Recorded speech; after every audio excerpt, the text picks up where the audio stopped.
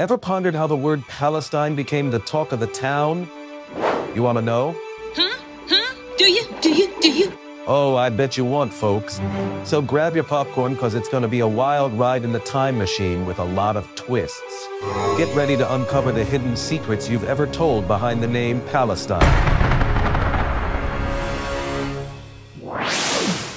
Let's dive into the ancient saga of Judea and Samaria, a real-life episode of Who Named It Better. Spoiler: it's got more twists than a pretzel factory. Back in the day, Judea and Samaria were the Jewish people's chill spots, like ancient times' version of a hip neighborhood. Just establishing a kingdom here, casual stuff for a king. And I'm over here building the first temple. It's gonna be epic. But some changes, fellas. The Romans march in, and they're not here to sightsee. They've got a rebranding plan up their togas. Judea and Samaria? Now let's give it a makeover and call it Palestine after the Philistines. Why? Because the Romans were into passive-aggressive name changes. Let's jazz this up. Syria Palestina has a ring to it, right? Excuse me, but that's a historical no-no. The name switcheroo was Rome's way of throwing shade, using the Philistines' name to diss the Jews. It's like renaming your ex's favorite coffee shop just to mess with them.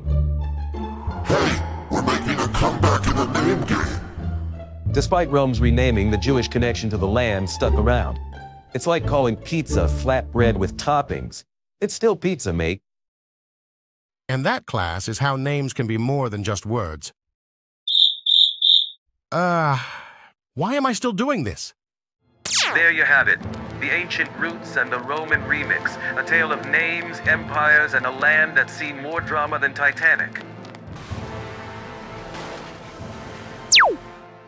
As we continue our historical deep dive, we enter the Middle Ages, a period that's like the ultimate crossover episode of history. Judea and Samaria, now with the Roman remix title Palestine, are about to witness a parade of rulers and rebranding efforts. In the name of the cross, we claim this land. Deus vult.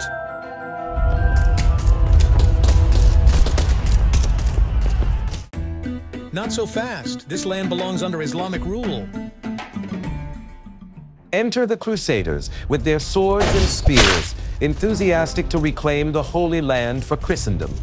The region becomes a battleground for religious zeal, and Judea and Samaria turn into real estate hot potatoes, tossed between Crusaders and Muslim rulers. So, how should I label this area on the map? Just stick with Palestine for now. It's got brand recognition. Meanwhile, Jewish communities in the region are like, can we just live in peace? They're maintaining their presence, keeping traditions alive amidst the chaos.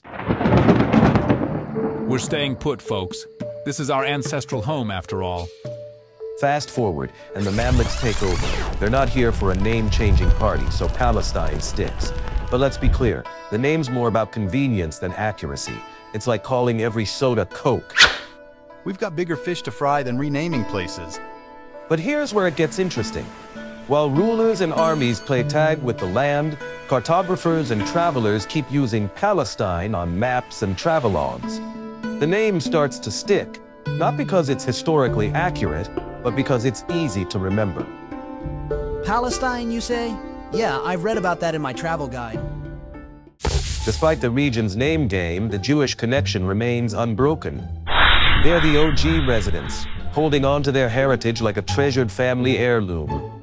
Our history and culture are rooted in this land, no matter what name it goes by. As the Middle Ages roll on, Palestine becomes the go-to label, but it's more of a placeholder than a proper title. It's like naming a stray cat that keeps visiting. It's convenient, but not exactly official. A land of many names, yet its soul remains the same. And that's the Middle Ages for you. A mix of crusades, caliphates, and cartography. The region's Jewish heritage persists, a testament to the enduring connection between a people and their land. So we've waltzed through the Crusades and chillaxed through the Mamluk era. Now cue the Ottoman Empire's grand entrance. It's the 16th century, and these thugs are about to give Palestine some serious screen time. Behold, our new land. What's this called again? Ah, yes, Palestine. Sounds exotic. The Ottomans, not big on renaming sprees, keep the Palestine tag. But here's the kicker. Under their rule, the region is more like a backwater province than a headline star. We're still here, keeping the faith and traditions alive, no matter who's in charge. The Ottomans are all about administration and organization. They divide their massive empire into provinces, and Palestine gets sliced and diced into districts. It's like playing a giant game of Risk, but with more paperwork. Wazowski, you didn't file your paperwork last night. Don't let it happen again. Let's see, we'll file this area under the Damascus province. Or was it Beirut? We'll sort it out later. Meanwhile, European interest in the Holy Land starts to spike. Pilgrims, adventurers, scholars, they're all flocking to Palestine, and not just for the hummus. I must document every inch of this land.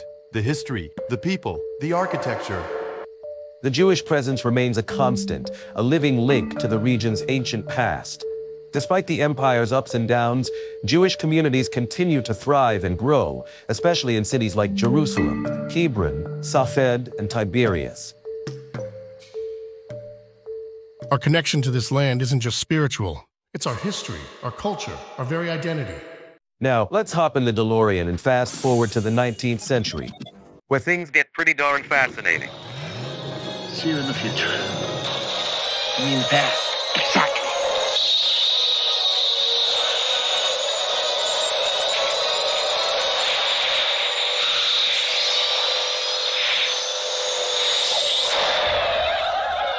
Nationalism is catching on like a viral meme, and the Jewish people start dreaming of a homeland revival. It's like the ultimate comeback tour. It's time for our people to return and reestablish our ancestral homeland, isn't it? As Zionism gains momentum, the idea of a Jewish state in Palestine starts to take shape. The region, known for centuries as Palestine, becomes the focal point of Jewish national aspirations. These Zionists have quite the vision. A Jewish state, you say? Intriguing. The Ottoman Empire, meanwhile, is starting to show cracks. It's like a giant jigsaw puzzle, and pieces are beginning to fall off. Palestine, once a quiet corner of the empire, is now catching the world's eye. Not so fast. We have our own aspirations for this land. And that's the Ottoman era for you. A time of administrative reshuffling, growing European interest, and the seeds of Jewish national awakening. The stage is set in this epic saga, where Palestine becomes the center of global attention, and the Jewish dream of a homeland starts to crystallize.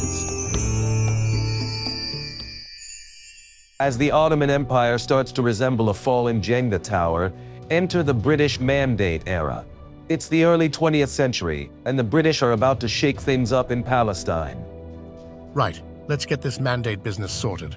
Palestine, you're now under our management. The British Mandate for Palestine, courtesy of the League of Nations, turns the region into a geopolitical chessboard. The British promise a national home for the Jewish people, but also try to appease the Arab population. It's like trying to juggle flaming torches while riding a unicycle. Finally, a step towards our dream of a homeland. Not so fast. We have our own aspirations for this land. Amidst this tug-of-war, Jewish immigration to Palestine spikes. Zionists are all about building a future state, while the local Arab population watches with growing concern. Building a new life in our ancestral homeland. What could be better? Whoa, who are all these new neighbors? The British, in classic colonial fashion, try to play both sides. They issue the Balfour Declaration supporting a Jewish homeland, but also pass the White Papers limiting Jewish immigration. Talk about mixed messages. We support a Jewish homeland, but also let's limit Jewish immigration. Yes, that should work. We're getting some mixed signals here. The tension in Palestine simmers like a pot about to boil over. Jewish and Arab communities are on edge, each with their own vision for the future of the land. This land is Arab, and we'll fight to keep it that way. We're not backing down. This is our historic homeland. World War II and the Holocaust bring the plight of the Jewish people into sharp focus. The need for a safe haven becomes more urgent than ever. After such horrors, we need a place to call home, a place where we're safe. As the war ends, the Brits find themselves in a pickle. Jewish survivors of the Holocaust are desperate for a homeland, and the Arab population is adamant about preventing a Jewish state. This is getting rather complicated. Perhaps it's time to hand this over to the United Nations. The United Nations steps in, proposing a partition plan to divide Palestine into Jewish and Arab states. It's like a high-stakes game of Monopoly, but with real land and real lives at stake. Let's divide and conquer. I mean, divide and resolve. The stage is set for a dramatic showdown. The British Mandate era sets the scene for the birth of the State of Israel, while planting the seeds of the Arab-Israeli conflict. The land known as Palestine is about to witness a historic transformation, one that will change the course of history.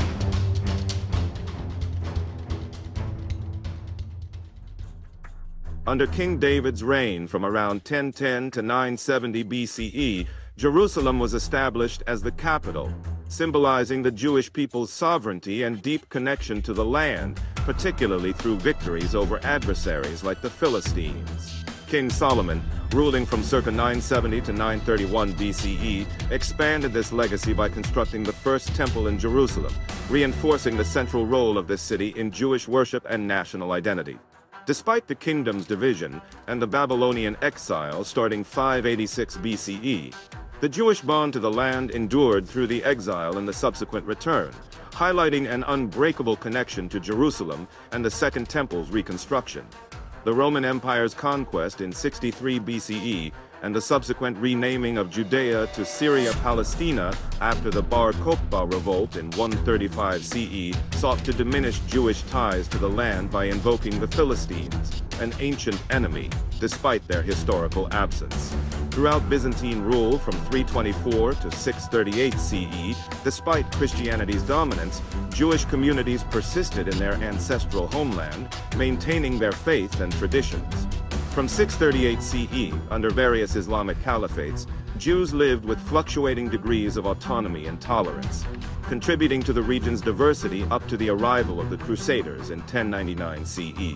The Crusades, spanning 1099 to 1291 CE, saw foreign Christian rule but could not extinguish the Jewish presence, which persisted in pockets despite adversity. Under Mamluk rule from 1291 to 1517 CE, Jewish communities in Jerusalem, Safed, and other cities, though diminished, upheld their heritage, showcasing resilience amidst changing sovereignties. From 1517 until the end of World War I in 1917, the Ottoman Empire oversaw the land without altering the enduring Jewish connection, seen through continuous settlement and religious practice. During the British Mandate from 1920 to 1948, conflicting promises to Jews and Arabs culminated in the Balfour Declaration of 1917 and subsequent immigration waves, setting the stage for the modern conflict. The 1947 UN partition plan's acceptance by Jewish leaders and rejection by Arab leaders led to the establishment of Israel in 1948, affirming the millennial Jewish aspiration for sovereignty in their ancestral land. Hold up. Think it's over? Not even close. Ha ha ha. We're just warming up for the ultimate showdown. Get ready to buckle up for a wild ride because this is just the start of a roller coaster of epic proportions. Stay tuned because things are about to get intense.